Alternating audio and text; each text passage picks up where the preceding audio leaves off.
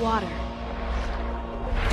earth, fire, air. Hi, I'm at my local park out here in my city, and I'm here to take some cardigan pictures. Got all my cardigans. I'm doing the elements today.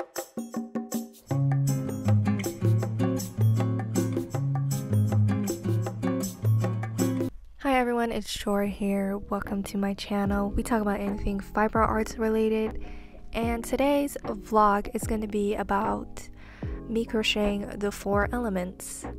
And the 4 elements is actually loosely inspired by Avatar. Actually, the Crochet Collection concept is based on a world history series that I did in 2023 that is split into 3 acts. Each act is based on a time period, and the first act is on ancient civilizations. The crochet designs that I made drew inspiration from ancient cultures and loosely based from the 4 element nations from Avatar: The Last Airbender. So you're gonna see me create this design based off of the 4 elements in this vlog. The first element I worked on is water. When it came to water, I had these 2 yarns that I had laying around that I really wanted to work with, like a sage teal green and a pastel green color, and it was based on the Inuit tribe with the igloo here. So I wanted to create a design that had like a tribal feel to it. I used the willow granny square stitch along with a mosaic diamond pattern that I kind of made up as I go and attached it together while I did the ribbing at the bottom. All of my cardigans are simple in terms of construction, where there's a back piece, 2 front piece, and 2 sleeves, and I put it all together with ribbing. For the front side, as you can see, I used the same willow granny square, and in between that I just did like a granny stitch, switching between the 2 colors of the sage color and the pastel green color. Here's me crocheting hours away working on this design. This was actually the first element and cardigan concept design that I worked on right away because I knew and had a feel for what it should look like. The rest 3 elements, I was just going to wing it as I went. For the sleeves, I did a floral granny square stitch, I think, but I just did it the inverted colors with the 2 colors. And here's how it looks like as a final result with white buttons. I never made anything like this before, so I was very proud of it, and also it gave me so much confidence to really explore this concept even more because it's nothing that I've seen on the day-to-day basis on my social media pages. I was holding on to this before I posted it because I'm excited to show water like this. And then here's me modeling it at my local park. I went to this Bay Area and just tried to show me near water wearing it. And I paired it with some simple light wash jeans. But yeah, looks cute.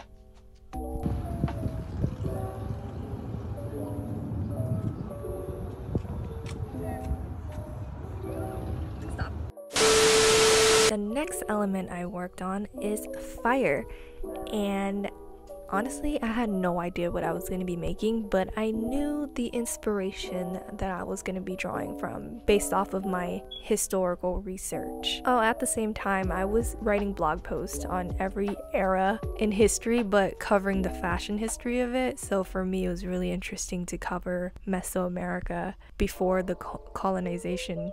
And it was so interesting to see what people wore back then. Fire was based off of the Mesoamerican tribes and also specifically based off of Thunderbird.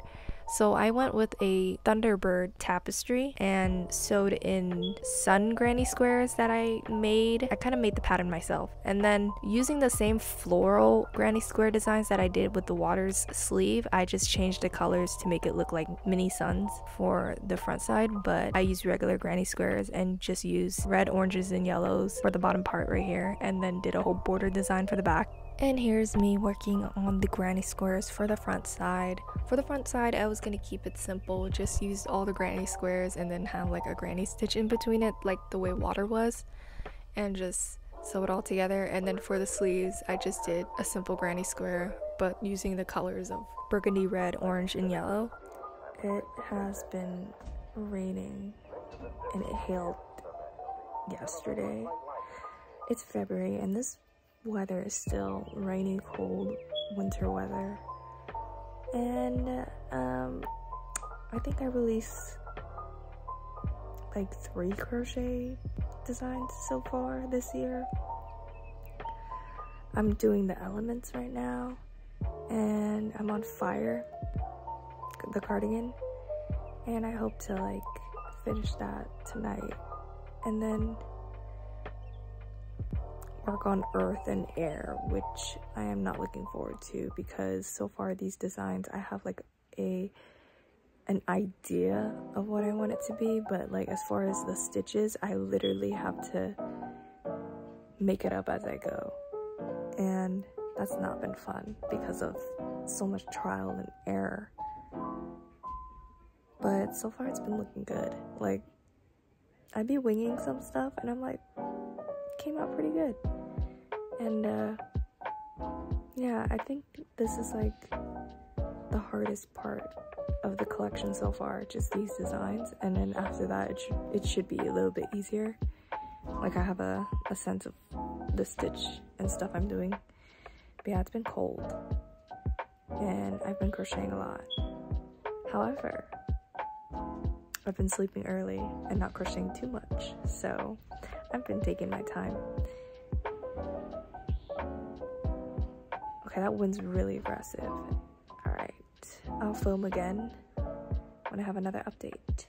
Here's how the front side looks like with the ribbing. I did simple granny squares in the middle just to like break up the sun looking granny squares that I made, and the back side with the granny squares sleeves. I like how fiery this looks actually. To me, I like to think of indigenous natives as like the element of fire. And then here's me modeling the same cardigan at the local park that I was at. There was like the sandy area, but the sun was like full on out in the sky, and I was like, oh, the sun's out. I have suns on my granny square cardigan. Let's try to take a photo with the sun in the background. And then I just paired it with black jeans. Now onto the elements of earth. Earth was going to be very natural to me. I really was inspired by just like a tropical jungle forest, and I really wanted this to be like a floral cardigan. I employed the same mosaic stitch techniques that I've picked up and learned back when I was making water, and I wanted to make like forest trees and then make this like cool pattern on top of that. And I was a little bit inspired by like these like geometric shapes from the Earth Kingdom in Avatar. And then on top of that, I wanted to add like these hexagon florals because I have not done any hexagons, especially a floral hexagon like that. So I was like, oh, this should be cool as like the back piece. And then the front side, I was gonna repeat the forest mosaic and then add the same floral granny square pattern that I made for the sun and the water sleeves, and just change it to make it look like daisy granny squares. I used forest green color and sage green color for this cardigan, so it's gonna be very earthy and green and floral and just botanical. Here's me working hard away at the third cardigan of this 4-element challenge that I just made for myself, and not gonna lie, I was feeling pretty good. I'm like, oh, third cardigan down and I was winging it, we got this. However, while I was making the earth cardigan, I was still thinking about what I'm gonna do for air because I have no idea what I was gonna draw inspiration from.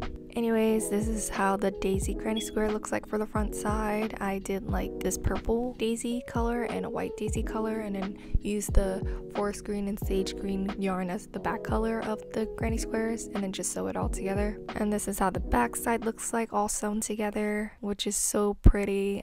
It's one of my favorite cardigans actually. And then here's the sleeves. I decided to just go with the sage green color because I ran out of the forest green color and I didn't have enough, so I just went with like one sage green rather than that checkered background that I was going for. And here's the final results of the earth cardigan, probably one of my best ones that I've ever made, and it's so detailed and beautiful and botanical and floral and just overall so earthy. I'm an earth sign, so this is probably a little biased of me on why it's my favorite element. And then to have the back side with a hexagon floral which I might do again. Like I might just make a whole cardigan just based off of this like hexagon floral thing I got going on. And to have that attached with the forest mosaic stitch, the mosaic stitch literally changed my skill level because I like it more than just plain old tapestry, and it really makes your design pop and look really eloquent in my opinion.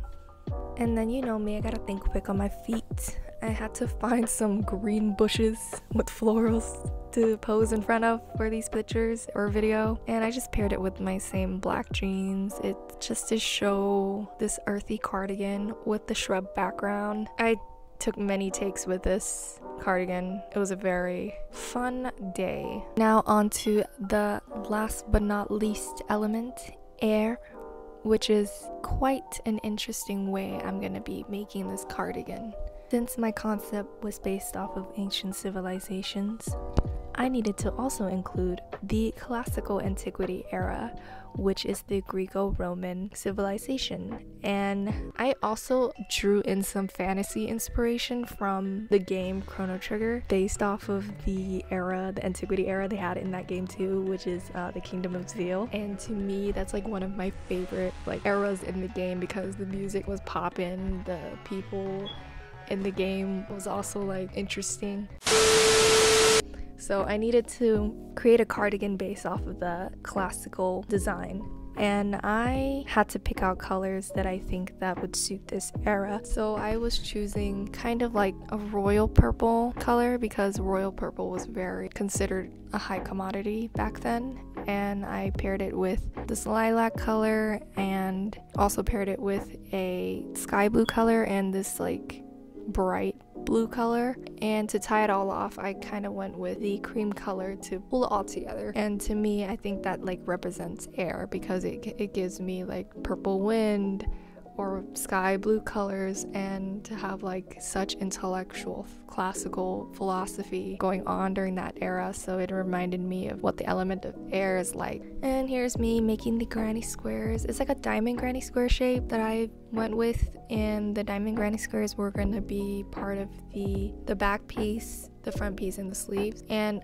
my idea was to pull this inspiration of Greek mosaic stitch pattern that I saw in a different YouTube video. It was like a blanket and it had like Greek symbols and designs in it, and I took one design from it, from the mosaic stitch, and put it into my cardigan.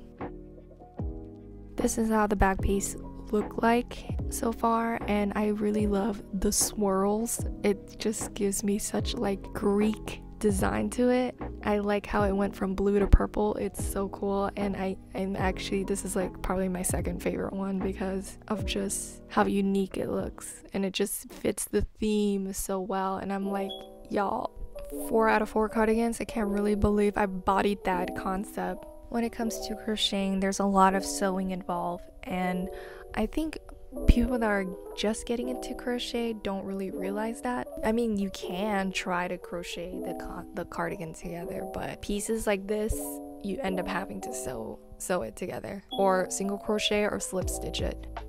One thing I've learned making these 4 elements is how much creativity I had to really jump through and expend my energy on, because usually I just make something plain and simple or follow like an idea of a pattern, but to really challenge and push myself with this concept, I wanted to really not only understand history in terms of clothing and fashion, but also push the boundaries of what crochet can be with design. And here's how the front pieces look like. It's kind of like a repeat of the back piece, but just split into 2 smaller rectangles. And for the sleeves, I just decided to go with like the diamond granny squares. And here's the final piece. I went with 2 purple buttons and then 2 blue buttons, and it really tied the whole piece together. I love how the cream color balanced everything out. To me, this is like classical antiquity era in a design. Here's me modeling the cardigan again at my local park. I decided to pair it with simple light wash jeans. I don't know what I was doing here. I thought if I was gonna film air, I should really point it at the sky and not at a park. So here's the many takes of me staring or appearing in the camera shot from like pointing at the sky, and I actually really like this shot angle in the end because it's so cool and fits the concept that I was going for, and the shot in terms of the photos that I took made it look really artsy. And not gonna lie, I would try to redo this whole photo shoot thing again with like maybe a different setting or maybe a better camera, but so far I liked it. Overall, I think it was really fun to do and really got my message across of what I was trying to do with this collection. And that's just act 1. Anyways, hope you guys enjoy this video. Hopefully I will work on other vlogs because I came out with 2 more acts with more designs and based off of more history periods that I covered, and hopefully that'll interest you. And if it does interest you, comment about it down below and maybe I'll get to editing it. This Act 1 Ancestry, part of my overall big collection called Dark Night of the Soul, which is like I have like information about on my other social medias if you want to check that out and like just do a whole deep dive into it. Also check out my other social medias and shops if you want to shop my crochet patterns. Check out what I'm making and posting. I'm more active on that. I'll try to be more active on here. There's a lot of content ideas that I really want to work on and share with you all, so see you in the next one. Bye.